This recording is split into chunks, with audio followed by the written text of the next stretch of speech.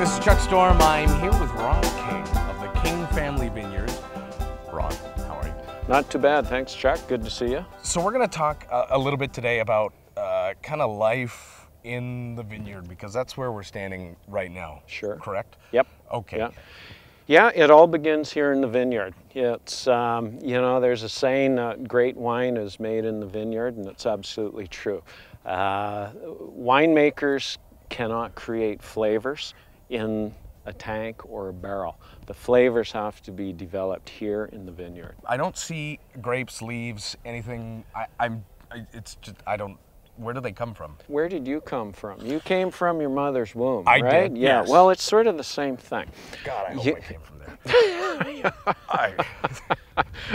You know, Chuck, it begins here. This is a young grapevine. It's from Europe. Wow. And I thought maybe I could show you the very beginning. Right. Okay. Wow, I had it the opposite way. I really did. You wanted to plant it like this. I did, because that looks nice. It looks like a tree. It's gonna right. No. spit out. Grapes.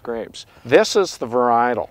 Okay. Up here, and what they do is they grow the rootstock, this piece here, for a year, get it up to size, and then in the nursery, they take a bud and they slice the rootstock, and they put the bud into the skin of the rootstock right here, and it grows for a year. I was told this is actually an exceptional quality of vine. When we first planted, I was pretty shocked at what I was paying good money for. So great. Let's look at this guy and give it a whirl here. Well, we'll plant it right back here, but the first thing, Chuck, you do is this is pretty scraggly out here. It does look a little scraggly. Yeah, that's right. So it's sort of like giving it a haircut. So you got to cut all this off. And the reason you're doing that is two things.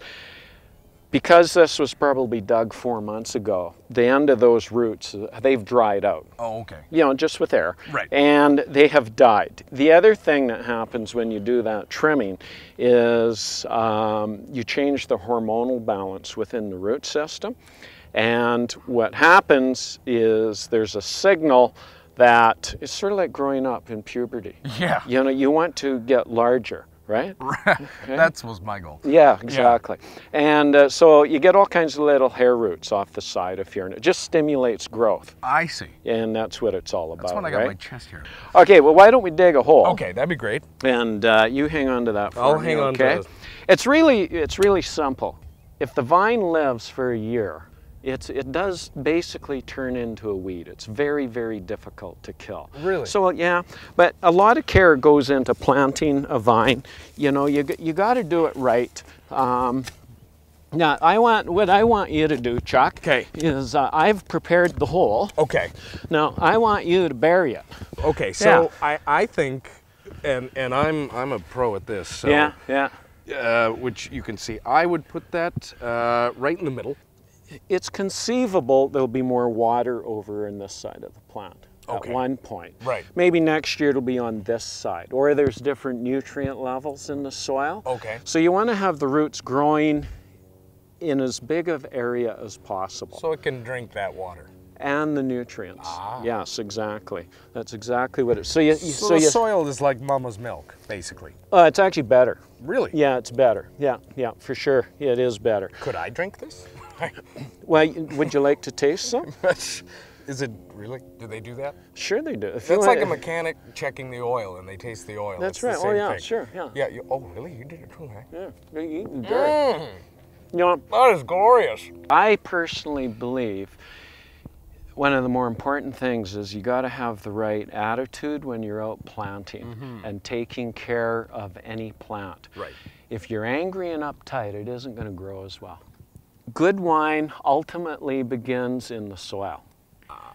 And so you're trying to grow in its infancy. These are babes, right? Right.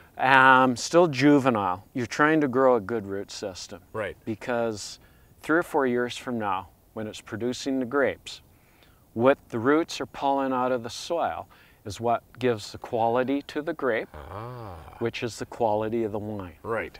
So our soils have got a lot of vigor between the water and the nutrients. Right. And so that's sort of key on how we manage our vineyard. Right. And that'd be completely different if we were on sand. Sure. Oh, absolutely. My knees are killing me. Yeah. How are yours? Oh, fine, fine.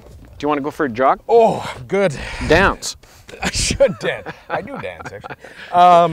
You look at this and you go, wine? Yeah. So, yeah.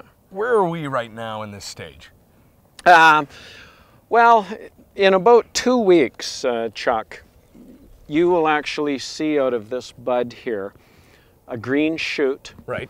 About that long. You know, and it's in the first small little leaves will start to grow. Right. And it just keeps going, right, all through the summer. Right. And it'll end up being about 3 feet long, total growth for the season, right? But when the shoot is about 3 inches long, you can actually see the little flower cluster start to form, which will thus become the cluster of fruit. And that cluster, the stem, will grow out of here. It'll be about that long, but the cluster itself will be about 6-7 inches long. So that's big. Yes. Yeah. Yes. Yeah.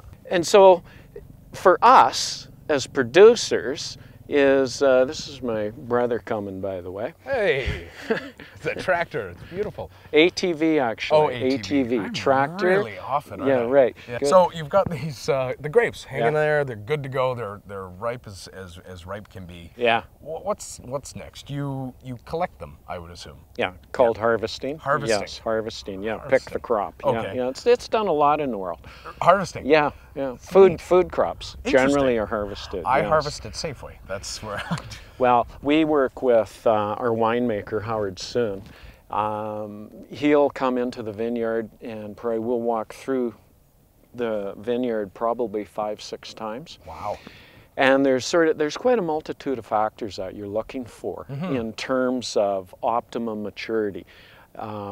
It's all centered around the cluster of grapes, right? Okay. In this case, Merlot, it's got to be a dark purple color. Right. From one end to the other. That makes sense. And then you start looking at the berry itself. You take a berry off and you squish it. Really? And you're looking for not water within the berry, but sort of a jelly mass. Like jam. Correct. That's right. Wow. Yeah, you're not doing bad. Thanks. Not bad, right. Within that jelly mass are seeds. Ah. And the seed color is extremely important. The seeds have got to be a dark brown and hard. And if you chew that seed, going back to the dirt, right? Your mouth is really important in this whole game. It'll be sort of nutty, nutmeg, crunchy. That's a sign of a very mature seed, which equates to a very mature berry. Well, one quick question. When it does go, let's say to that vineyard or to the winery. Winery. Thanks. Winery. Winery. I like that. Winery. Winning grapes. Winning wine. Drink it. If you like it, drink it. Wino. There you go. Hey, yeah, that's right. Yes, wino. That's excellent. Good. Yeah, need more of those. Yeah, I can. Is there a good wine song you know? Not one that you would appreciate. Okay. Bottle of wine, true to the vine. When you gonna let me get sober? Leave me alone. Let me go home. Let me go home and start over. Rod King, everybody. Thank you so much, Rod. Thanks a lot. Yeah, come back again. King Family Vineyards. Yeah. Okay, take care. All right. Thanks. Bye. All right, well, we've wrapped it up at the King Family Vineyards, and we're on to the winery. I'll see you there.